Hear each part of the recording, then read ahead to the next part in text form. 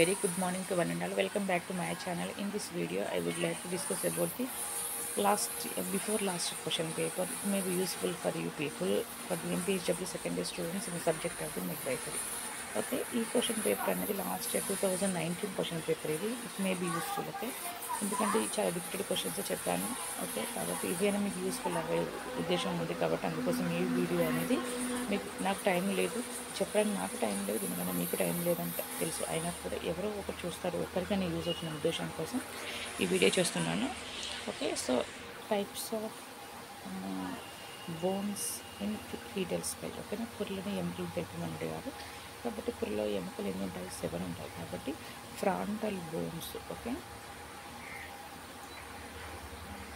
Frontal bones ఇక్కడ 1, ఇక్కడ 1, 2 ఉంటాయి. ఈ temporal bones 2, పెరటల్ bones 2, సాక్స్పిటల్ bone 1, 2. Okay, 1, 2, 4, 6 + 7. So ఓవర్లో పుర్ల ఎముకలు ఎన్ని ఉన్నాయి? 7 ఉన్నాయి.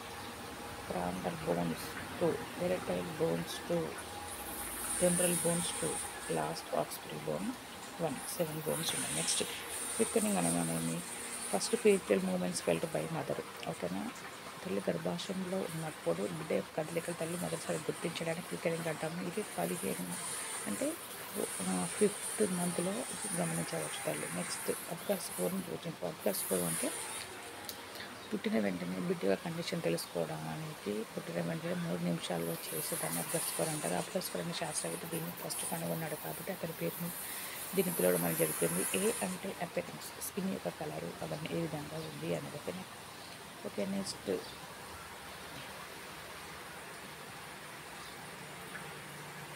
అబ్గర్ అంటే ఇది. ఏ అంటే అపియరెన్స్, బేబీ ఏ కలర్లో ఉంది. పి అంటే పల్స్. ఓకే, నాటి కొట్టుకునే విధానం అదంతా కూడా గుండె రేటు. జీ అంటే గ్రీనేజ్. ఓకే, యాక్టివిటీస్ ఏ విధంగా ఉంది అన్న. ఓకే, సారీ అంటే మూమెంట్స్, కదలికలు ఎలా ఉంటే అలానే ఉందా, ఓకే అటు ఆడుతున్నారా అనేది. ఓకే, నెక్స్ట్ యాక్టివిటీ అంటే ఓకే, ఇవన్నీ కూడా మనము బేబీ కండిషన్ చూస్తాము. Are for the okay, are for the reflexes. Reflex అంటే ప్రతిచర్య.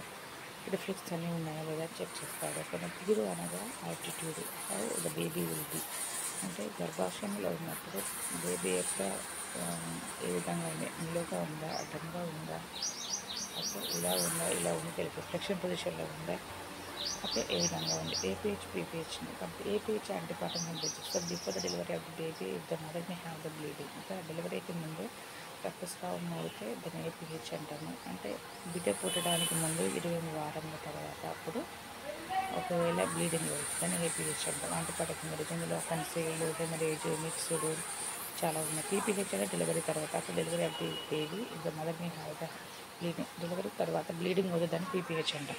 Next injection method. Injection method ఎందుకు ఇస్తారు?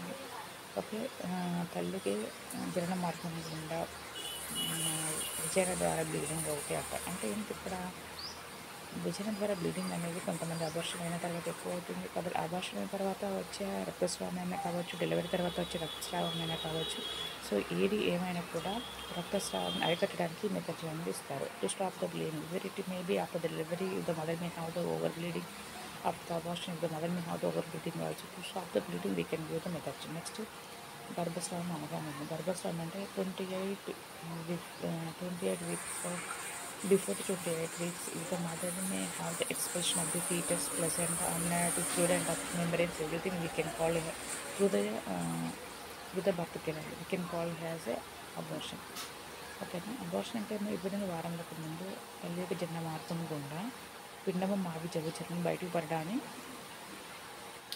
గర్భస్రావం అంటారు. ఇక్కడ ఐఎఫ్ఎఫ్ ప్రాముఖ్యత to improve the HB levels, to prevent the folic acid deficiencies for the baby. The mother has to take the iron and folic acid tablets. ఓకేనా. రక్తహీనత నివారించడానికి, neural tube నరాల సంబంధమైన వ్యాధులు నివారించడానికి తల్లి కంపల్సరీగా అది చెప్పి iron and folic acid tablets తీసుకోవాలి. Next MCh. ఎంసీహెచ్ అంటే మదర్ అండ్ చైల్డ్ హెల్త్. ఓకేనా. తల్లి యొక్క ఆరోగ్యం, బిడ్డ యొక్క ఆరోగ్యాన్ని మెరుగుపరచుకోవడానికి రెగ్యులర్ చెకప్స్, ఇన్వెస్టిగేషన్స్, ఓకే అన్నీ కూడా తెలుసుకోవడానికి జరుగుతుంది ఉద్దేశం. Okay, NRHM. Okay, national rural health machine, జాతీయ గ్రామీణ ఆరోగ్య పథకం. కాబట్టి ఈ యొక్క పథకం గ్రామీణ ప్రాంతం నివసిస్తున్న ప్రజలకు మెరుగైన వైద్య సేవలు అందించడం కోసము కొన్ని ప్రణాళికలు, కొన్ని యాక్టివిటీస్ చేయడం జరిగింది. అది ఎన్ఆర్హెచ్ఎం. ఓకేనా. to improve the health status of the only rural people. Okay, they have they are giving the more care to the people. Okay, కాబట్టి ఎన్ఆర్హెచ్ఎం స్కీమ్ ద్వారానే మెరుగైన చికిత్సలు అందించడానికి ఏఎన్ఎంని ఆశా వర్కర్స్ని చూస్తున్న రిక్రూట్మెంట్ చేయడం. Next section the questions. స్త్రీ యొక్క బాహ్య జన్యువుల అవయవం గురించి రావాలి. ఆ టోల్ను స్త్రీ జన్యువుల అవయవాలంటే బాహ్య జన్యువు. అప్పుడు ఏమనుకున్నాం? ఓకే, గుర్తుపెట్టుకొని కంపల్సరీగా labium మైనోరా, labium majora. Okay, next clitoris, vestibule, మాన్స్ pubis, ఫోర్చెట్టి, okay, Hyman, బార్టోలిన్ glands. So ఇవన్నీ కూడా. నెక్స్ట్ గర్భవతి యొక్క లక్షణాలు మనకు గుర్తులు కాబట్టి ప్రిజెంటివ్స్ ఉంటే పాసిబుల్ సింటమ్స్. ఓకే, ప్రిజెంటివ్స్ ఉంటే పాసిబుల్ సింటమ్స్, ఎక్స్పెక్టెడ్ ఇవన్నీ కూడా ఉన్నాయి. గుర్తించదగ్గ గుర్తులు, భవిష్య కాదగ గుర్తులు, నిజమైన గుర్తులు 3 టైప్స్గా ఉన్నాయి. కంగారు mother care, roaming, close contact, skin to skin contact, ఇవన్నీ కూడా అసలు ఉన్న అంశాలు. MTP, medical technician and pregnancy. ఓకేనా, ఎవరైతే గర్భం వద్దనుకున్నారో వాళ్ళకి సేఫ్ పద్ధతిలో సురక్షితంగా గవర్నమెంట్ హాస్పిటల్ చేసే తల్లులకు ఎలాంటి కాంప్లికేషన్స్ లేకుండా గవర్నమెంట్ సంరక్షణ చేసేదాన్ని MTP, medical technician and pregnancy అని. ఓకేనా, ఇది కూడా చాలా important. PET, pre eclampsia టాక్సిమియస్ of pregnancy, గర్భవాతం, గుర్రపు వాతము, విషయ గర్భధారణ అని. ఓకేనా, గర్భవతిగా ఉన్నప్పుడు ఫిట్స్ రావడం, ఓకే, షుగర్ ఫిట్స్ రావడం, బీపీ ఎక్కువగా ఉండడం. ఓకే, ఇవన్నీ కూడా.